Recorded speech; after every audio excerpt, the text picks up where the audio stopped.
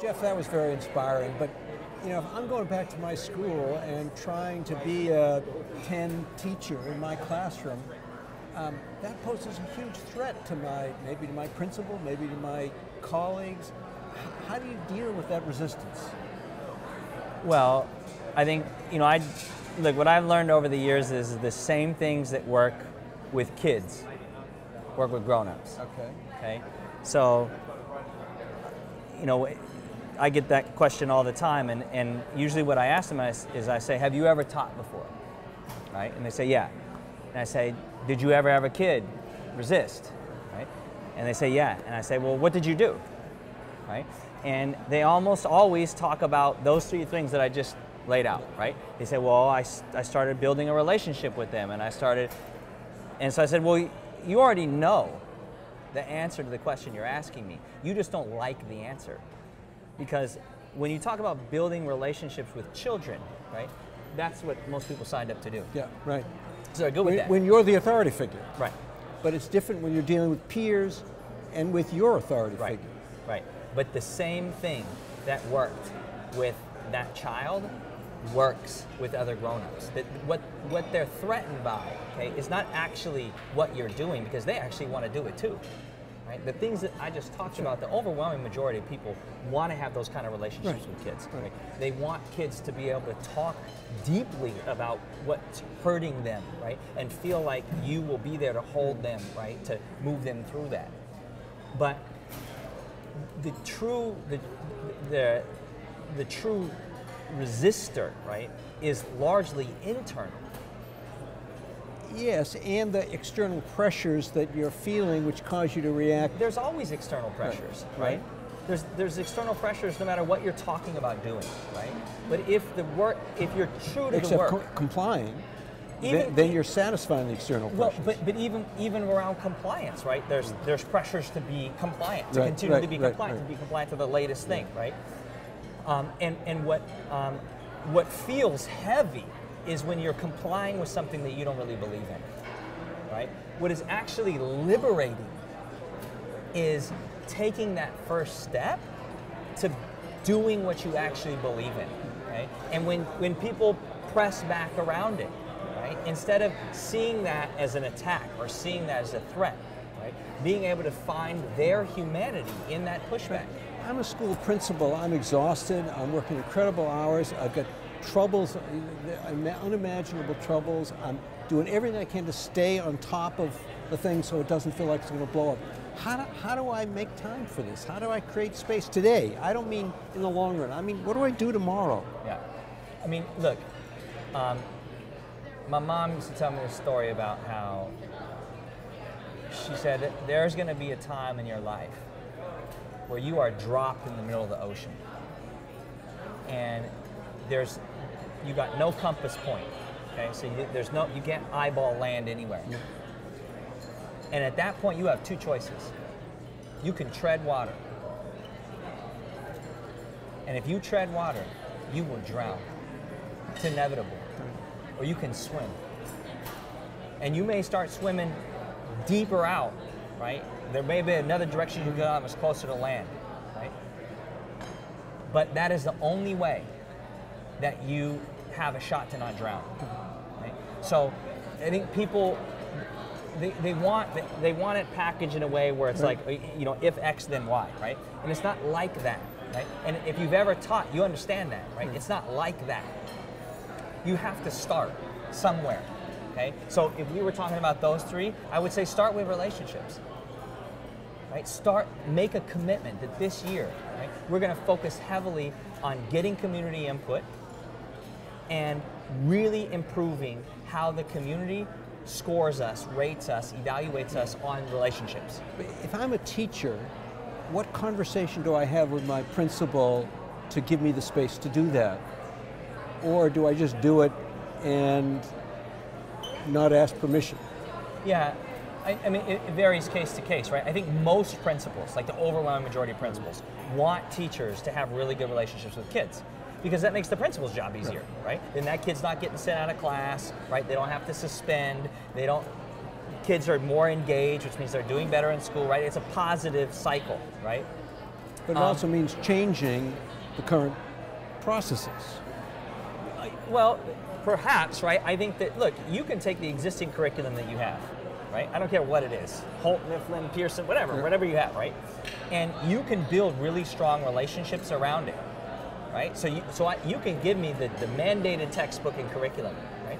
And I can create a set of relationships with kids around that curriculum where they're critiquing the curriculum. Right? And then we're bringing in secondary sources, right, to analyze the places where that's not true or that's an incomplete story, right, and rewriting curriculum. And so it really is about making a decision that you're going to prioritize these things, okay, and trusting. Look, I think, look, the truth of the matter is that I think that a fairly decent number of people in this society do not believe that these kids can do it. Yes, and they do not want to believe. Well, I think there's a deep-seated, right, racist, classist, right, belief system, okay, that we all carry by virtue of the fact that we live in this country, right? We all co-create it. Right, right. So given that, right, I have two choices. I can take this risk with these kids who part of me believes can't do it. And I can take this risk, and then if I'm right, if that deep-seated belief that I hate having, but I just, it's pulling on me, is right, I'm screwed, okay? And so I'm gonna stay compliant. I don't like being compliant with this. I don't really believe it. It's not the teacher I wanted to be, but it's a safer play, okay? Right. The irony is this, that we are asking the most vulnerable children, we are telling them all the time, take risks, be vulnerable. That's how you change the world. We've got Che and Malcolm X and Martin Luther King, all these people who did exactly what I'm talking about, right? We name schools after them. But we don't model that behavior. Okay. So how do I protect myself if I'm a principal in a lone wolf or a teacher, a lone wolf, from my own security? How do I reduce the risk enough? What kind of tactical things can I do to try to reduce? It's going to be risky. Yeah. You know, what can I do tactically? What can I do tomorrow that will begin to both give me the courage and reduce the risk, maximize the chance of success? Well, so first of all, I would say if that's your starting point, you can't do it. Okay. Right? Nobody that has ever fundamentally changed a school, a classroom, ever has started there. How do I protect myself, right? You must allow yourself to be vulnerable. All the research around empathy shows that, right? That if we're gonna have an empathic relationship, I have to make myself vulnerable to you first, okay? So that's the first thing. You have to get comfortable in your discomfort. You have to be okay with being vulnerable, right? You have to trust that this community will protect you, right? You don't work for your superintendent. You work for the children and families that serve you. And if you're serving those children and families and the superintendent starts pressing down on you and those families raise up, the superintendent's in trouble, right? But you have to trust, right? People don't trust us. They don't trust our community, right?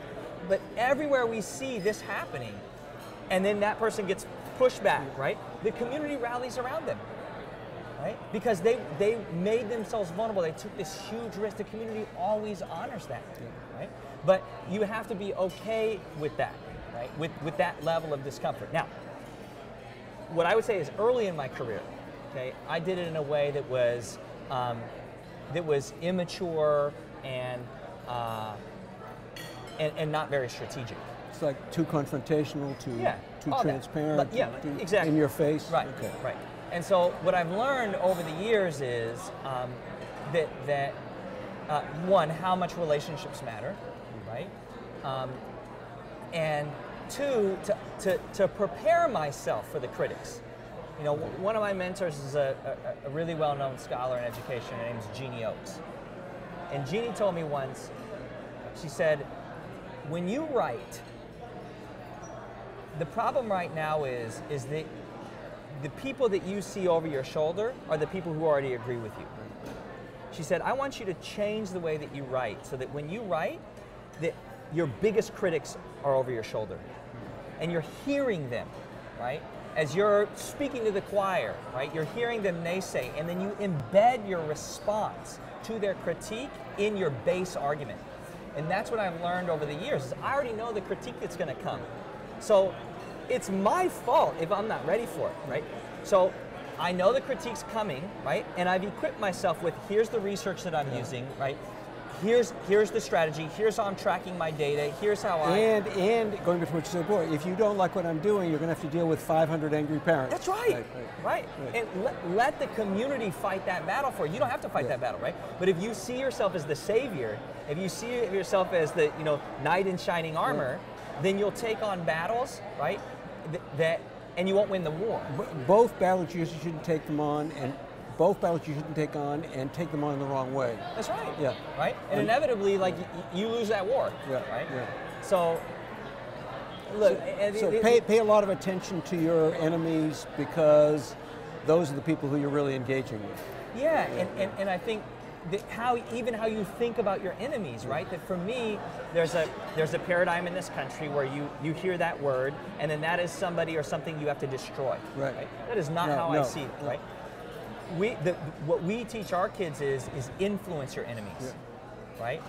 And they may never agree with you, right? But let them know that you know what you're doing, right? And they don't have to agree with it, because they're not getting the results that they're telling you to get anyway. Right. And the people who are most upset by what you're doing are also the people most engaged in the work that you're doing. It's the people who are disengaged are much harder, but the people who are already in there. Right. That's right. So, kind of one last, what would you tell these people to start doing tomorrow? First thing, they go back to school on Monday, what should they do differently? I would say asset map. So, another thing my mom used to talk to me all the time about is the story of the glass half full, glass half empty, right? And it's both, right? Both are true. Yeah. So it's all about perspective, right? Your school is a glass half empty and a glass half full. And I find principals spend an inordinate amount of time focused on the half empty side, right? They never see the assets they have. They never see the stuff I just talked about. They have teachers in their building that are already doing it. And they're spending all this time with the teachers that aren't, right? And it's exhausting for them, right? And so what I tell them is focus on the teachers that are. They will invigorate you. They will make you believe again in the work, right? And through them, right, you'll start getting connected to other teachers that are ready to go there, right? And you'll start spending less and less time, right, on the teachers who aren't ready yet, right?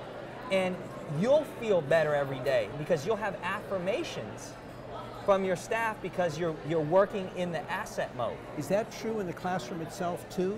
That the people who are, the kids who are with you are your assets, also as a protection of getting discouraged by the kids who are taking longer on the journey? Yeah, I think that's right. And I think that if you, what we work with them on is sort of asset mapping, right, the building, or with the teacher asset mapping the classroom, right? And knowing that every single day, right, this group of kids is getting a really positive impact from you, okay? And so that's good. Right? Feel good about that. Right? Now, with the kids you're struggling with, pick one and win.